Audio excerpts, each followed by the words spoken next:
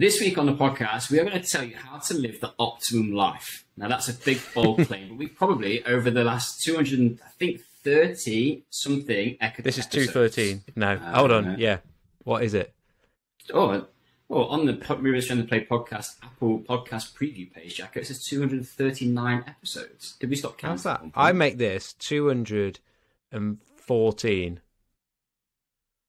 Let's not get back down in the detail. In the last 200 episodes, we've had some quite astounding guests on from all fields and of the health and fitness frontier. And beyond. And we're going to talk about what we do with the information that we gain. And this was prompted by a question from a listener, which we like. We like questions. Send them in. Send us more.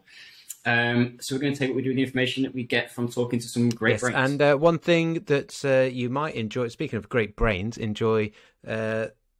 getting some help, some advice, and some coaching and some entertainment with the great brains of the coaches and the coaching staff and school Calisthenics at our next, which will be our second workshop of the new year, the post-COVID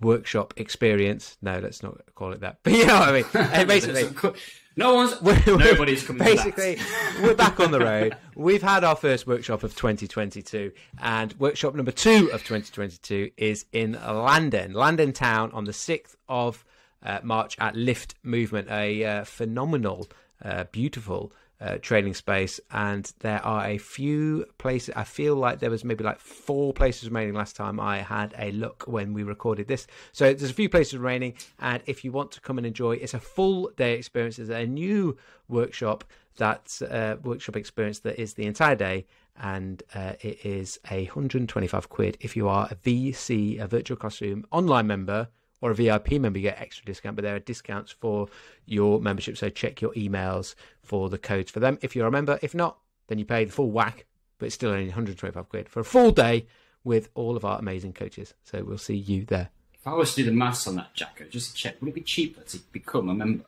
to then get the discount and then come to the workshop? Yes, it would, but I don't think that is... Are we trying to promote that? But you've done it now, so yeah, people effectively, if you signed up for a $9.99, you could actually, here you go, here's a hack. Talking about best life, here's a hack for you.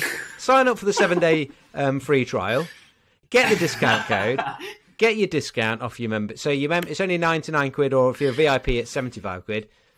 There you go, fill your boots. You're done, and then you can cancel your membership. That's a hack. That's whether we should stop that. Look, it's out there. There you go. Have it if you want it. If you're clever, you got it. You get rewarded for being like sneaky. Why not?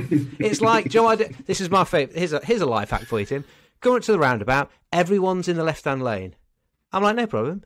I want to go straight on or left, but I'm not queuing in there. I'm going to go all the way around the roundabout and then take my exit. It's basically that. It's that type of scenario. And it's there for you. There you go. There's a freebie. Put your wallet away. That one's for free. But, joking aside though, if you were to take a membership and come to the workshop, that is like cheese and wine, baby. That is the perfect combination. Because we're going to give you a lot of information in the workshop, so you're going to want to have that membership, because that's where you're going to actually be able to remember, refresh, revise, and progress. I've got a question for you, Tim. You'll know more about this of the platform. That I think you probably can. Can you could you sign up every week and just take the free week trial and then cancel it and then get another free trial? And would you need a different email account? I think you need 52 email accounts. Fair enough. For the year to get your annual. I mean, there's somebody out there who probably do that. I'll be surprised. Well, I did own davidjackson51 at hotmail.com previously. That was my first ever email address. Don't email that, people. I'd never check it. Listen, somebody else says listening to this, just remember we've got those. When you're thinking about getting a deal, there's currently a roof over my head, but there might not be if you take this. So we try our best and try to give you our best, and that should come with representing the values. Be kind to us, because we are nice people. We are 4 minutes into an intro that the whole podcast was going to be concise, but we're 4 minutes into an intro. We don't So this question. Roll the jingle and all that, and then we'll get into it, shall we?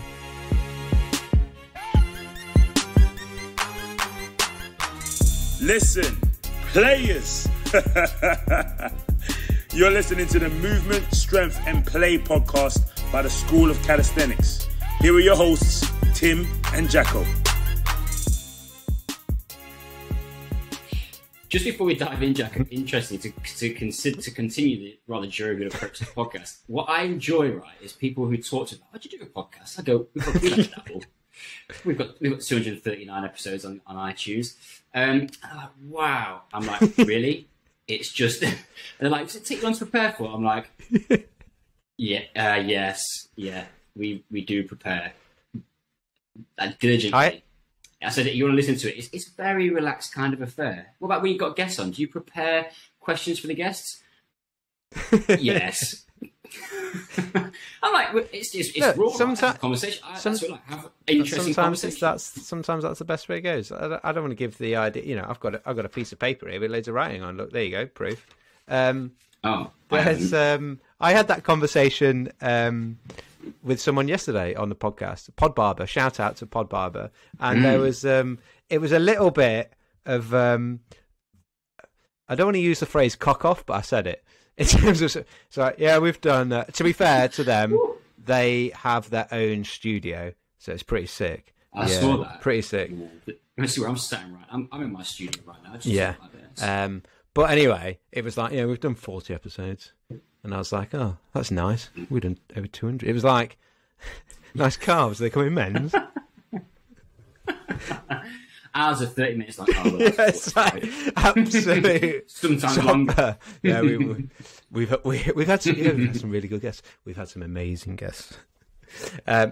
You've got so you've got black microphone protectors. Mine's red. We've got red. Right. Before we've run out of in-jokes, no one knows what we're talking about now. We've descended. Yeah. So we're not rolling the jingle again. We're going to get into it. Question in from a number of listeners. This has been more than one. I feel like one of them was Lewis, but I'm going to struggle with the names. Anyway, I'm not going to get into pronouncing. Many no. This actually is true, because a notion that some people listening will have experienced was where this has come from. Of like, love the podcast. Obviously, you're in the algorithm, so love the podcast. Get some amazing guests on. Obviously, still love it when you and Tim just do your own thing as well. Love that too.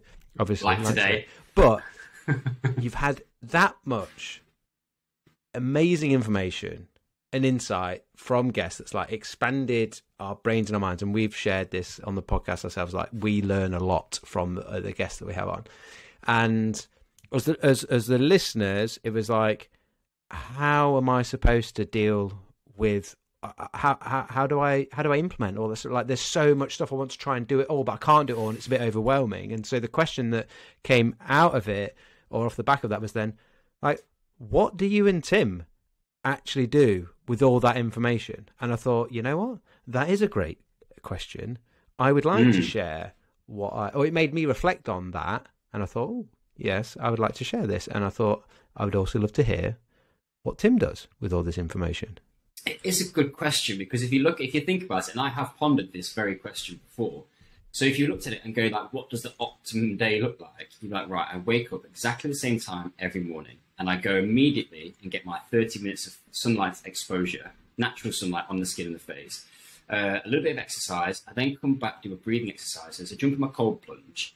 I then I might be fasting. I might have a type of breakfast of a nutritionally balanced variety. A kickback coffee. It's like, I load myself up with caffeine, which you're not supposed to do for an hour and a half after waking, and not after 12. So you've literally got a window of about 45 minutes. Yeah, I have like 6 double espressos during that period. But it's a really good question, because we've had Jack and I actually reflect on this again. What do you do with all this information? Because it's all good, right? And I think the interesting thing around the podcast is we get specialists on, or people who are particularly sort of passionate, dedicated, spent many years in a specific line of inquiry, let's call it, or they've got their thing, as we all probably do. So they come on and they'll talk for 45 minutes very passionately about lots of things that you can do within their niche. But then for us who are trying to optimize our lifestyles, what do we actually do and how do we implement it? And I've said this before, is like, don't try not to implement any of it, but don't try and implement all of it, because you can send yourself, like, I think you could quite easily send yourself a little. Well, you can get a bit overwhelmed. Anyone can get overwhelmed when there's lots of anything, and information can be overwhelming. Yeah, for sure.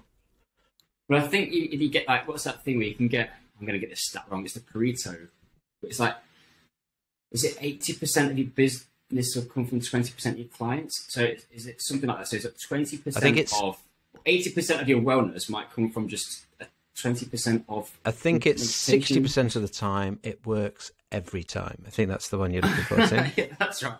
But basically what I'm trying to say is implementing is... Okay, what I have done is go, where are the easy wins, which are going to give me the maximum benefit? Because oftentimes when we get... And I'm the same, right, with my specialist areas and Jack, but we've spoke about breathing and the similar sort of thing, going, there's a few things which you can do which can take you a long way.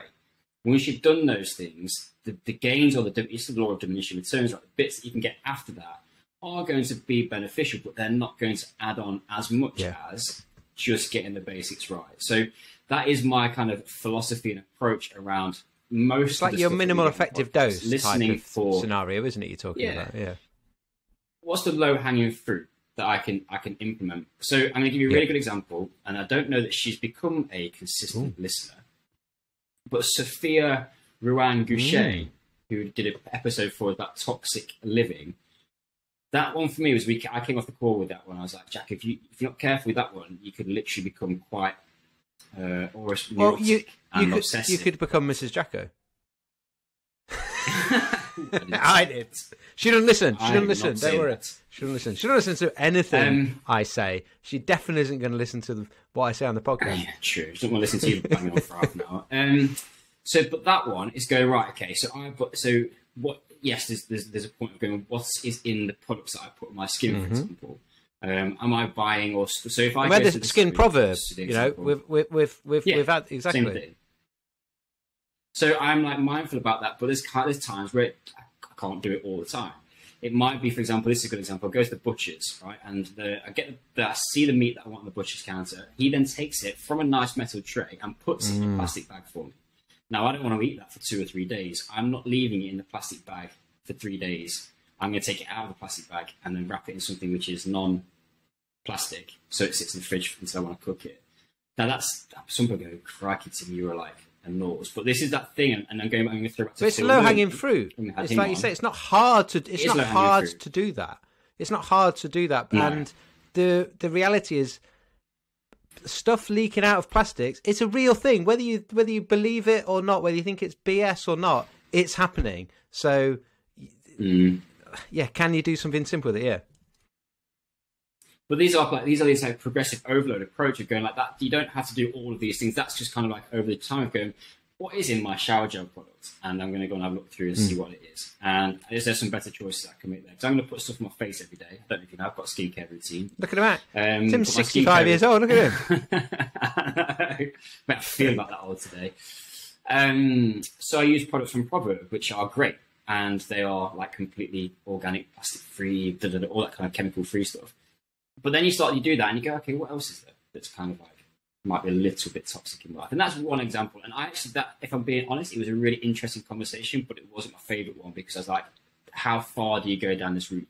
Because we live in a world which is toxic, right, for the human, basically. I like this idea we had Dr. Gay long time ago saying that we are cavemen living in a space age world. And I think there is that truth, a lot of truth in that. So you could like go and just go look at your house and go, I need to get rid of all this. I've got to change my bed. I've got to change my lighting. I've got to change, and it's like. Let me give you 2 simple ones that I've done from that toxic episode. Like, so turning the Wi-Fi router off at night. It's like we don't need Wi-Fi at night. We're not using it, so turn it off. It's like, is it hard to? And it actually where my router is the same place my TV is. So I'm actually just pressing 2 switches rather than one. It's like easy. Putting my phone on airplane mode when I don't want to. Sometimes it's like I just don't want to get distracted. Or again, like there's periods when it can actually, your phone can just be on airplane mode, and it's actually not a problem. It's a bit annoying when you're trying to get hold of Mrs. Jacko and she literally never has her phone on. You're like, you're now turning into my dad who has his phone off, and I'll only turn it on to call you. But yeah, there's 2 little ones for me. Can I just like go back a step before diving into any more specific ones of just zooming back out and going, I don't know if this is a thing. I feel like someone said it to me the other day of the rule of 3. If it's not a thing, I'll claim it. The rule of 3. if I hear 3 people say the same thing, that I trust those people, or of a similar thing. So if 3 people start talking about lymph and the importance of the lymph system, and then we speak to Perry Nicholson, who is an absolute legend and an expert in lymph, and he starts going, well, obviously he's going to say it's really important because that's his thing. He's the lymph guy. But other people have like confirmed that I trust, and it's like, well, then that's going to be something that I will then consider, appreciate that this is something that's maybe a thing. And then particularly when someone like Perry says, well, all you got to do is like rub 6 places for like 5 seconds on each place. I'm like, I can do that. Or like put some tape on there sometimes at night to help you the lymph. I'm like, well, I can do that. Like it's not that hard for me. Whereas maybe there's other things that are, if no one else has like confirmed it as, is it a real thing, doesn't mean we just automatically dismiss it, but it might be like, okay, I want to, do I or do I not want to investigate this further? And then it's then that play of like, how much investment of time, energy and stuff is it going to take to implement some of these things, and what are the rewards of some of those things? If I would say, for starting to go a little bit more detailed, there's a difference for me between like training based for like immediate results compared to health based for like longer term results. If it's something that is like the plastic thing, you're saying plastic leaching into your food, if that's potentially going to give me cancer and massively affect my longer term health, or whatever the things are, don't misquote me, as I'm not a doctor. But then if it's something that's really going to impact my health and my wellness, and ultimately then for my happiness for a long period of time, that deserves some attention.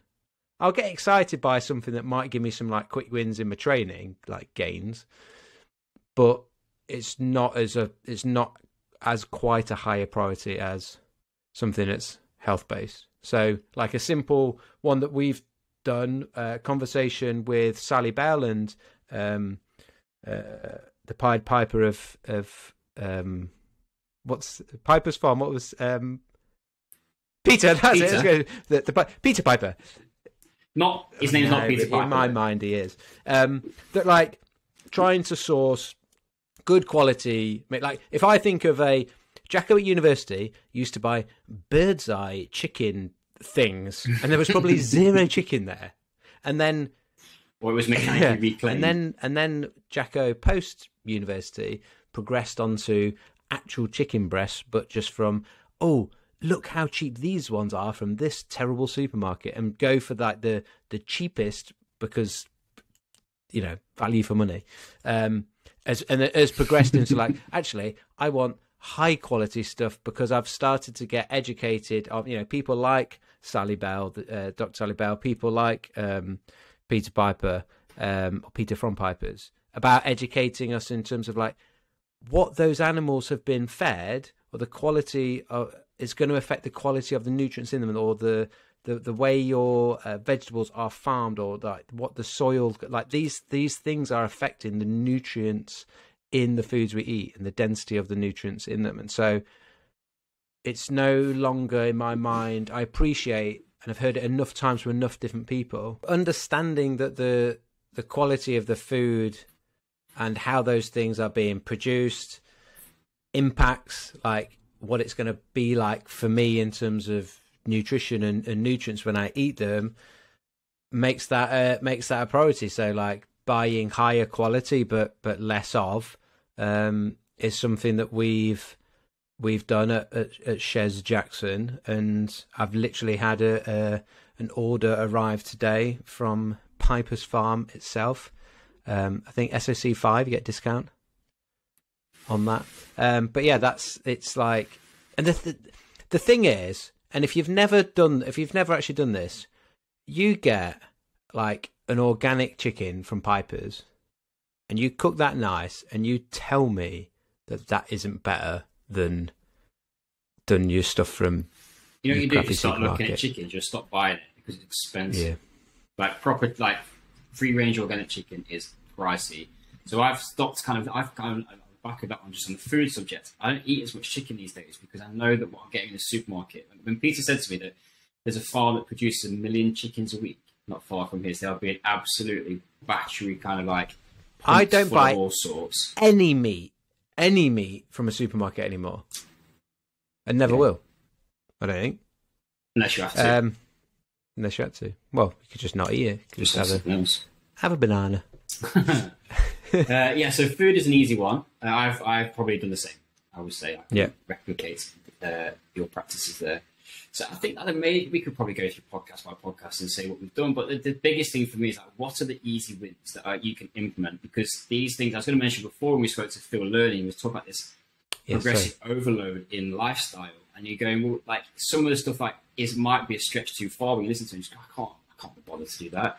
But what you'll find is that if you take the low-hanging fruit, the easy wins, put some of those things in, get those things embedded, realize that they're better, then you can go and do more. So I think if you try and implement everything that comes out of a podcast, it can be quite overwhelming. But if you just try and take one thing from each conversation, you go, I can do that. I'm going to give that a go. Then it's actually quite easy to stack those things together. And you might, I think some of the stuff, like, will you feel different from buying food from an organic, sustainable farm immediately or not? Maybe not. Yep. But it's an investment. Taste different. It will taste different for sure. But this is the thing about, I would rather make that investment and decision now, and then potentially reap the benefits in 20 years' time, than buying something that I know has been not ethically farmed. That's a big one for us as well. Just going, like, is it ethical? Where does it come from? As close to source as possible. Like the conditions for the animals, all that sort of stuff is important. So yeah, that's definitely an interesting one. And I think sometimes the thing I was going to put my last point on this sort of stuff is, because the big takeaway is you've got to listen to it and go and find out what you can do. Yeah, is that I'm probably, there's some things a little bit seasonal with them, or let's call it in training terms, I would probably periodize some of this stuff. So I don't have a cold shower every single day. I don't have the option at the moment with the kids to go for a cold plunge in the lake. I don't have a cold tub outside my house. So I will use cold water. Is it called therapy? Should we call it therapy? Exposure in the form of a shower, which is actually probably from a mindful perspective or resilience perspective, actually harder than getting in a cold lake. Jack and I were talking about this the other day because it trickles on you and it's like annoying. But I do that in periods of time because sometimes it's just like, I'm just not feeling it. I've got enough on and whatever else. So I'm not super kind of consistent with absolutely everything. There'll be times like over Christmas where I didn't fast at all. Whereas now we're kind of back into the new year. I'm going for extended periods of time where I'm not eating. But that idea for me is, it's not really about intermittent fasting. I just think it makes sense that we give our stomach a break every now and again. Because sometimes you can eat late at night, especially around social occasions. I'm not hungry when I get up in the morning, so why do I eat? Just out of habit. And then I actually get past that window where you go, do you know, I could fancy a coffee and a X, Y, Z, whatever. And then at lunchtime, I'm like, well, that's just a real easy one. I don't do intermittent fasting every single day, but there are times when I will do. And I think that works for me. It's got a little bit of focus, a little bit of time to dedicate this thing. And this is that 80-20 thing. Like my perspective is when you are balancing out lifestyle, commitment, like my house is busy with the kids, like it's not always easy to kind of have all of these kind of things lined up all the time. But if we are doing something for our training, health, wellness, longevity, whatever that looks like, and we're starting to move those pieces around and you periodize them around a little bit, I think that's a really good start to not have to try and do everything all the time, because my lifestyle at the moment is not, that's just difficult. And I don't want to add more. One thing I do know is if I get stressed by these things, it will negate the benefit of actually doing them anyway. Exactly. Yeah, no, I think I've written down, like, on my notes, I've written down not being rigid, as the Welsh would say, because that's just like such a key element, I think, to this of going when we. So there's some things like from the sleep expert Nick Littlehouse around like things we can do to improve our sleep, like the red light therapy that we both still use, stuff from Z Health Performance and the circus around neurology training. Like, do I incorporate some bits of like vestibular work or having a break or getting light exposure or using the red light, thinking about how do I improve my sleep hygiene? Do I try to implement some of those things? Yes. Do I get them all right all the time? No. Do I feel like I understand a little bit better? Like, yes.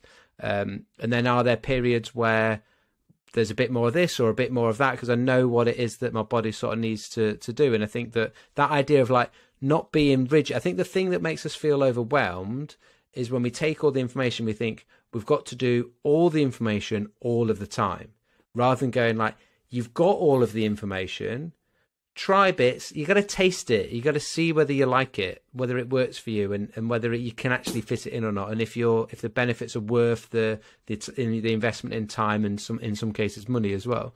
But not feeling like you have to be rigid with it, just because this is the only times I've failed in like trying to like have something in my like routine is when I feel like I've got to do it every day. It then actually never, and then I just stop doing it. The things that have stayed consistent with me that would, let's say it forms a routine, is where I'm not putting the pressure on that I have to do that thing every day. So I don't use my red light every single day. And I don't do, I'm just trying, but I mean, there's certain, I don't do vestibular work every single day, or I don't do this every single day. But there'll be some things I do every day, but then that's because I probably feel like I get the biggest bang for my buck on them, and they're the easiest thing for me to do, and they're the most important thing for me to do. But there was a notion that Joycey came down on Saturday morning, sorry, Mrs. Jacko came down Saturday morning, and Joyce isn't the mistress, it's just her nickname.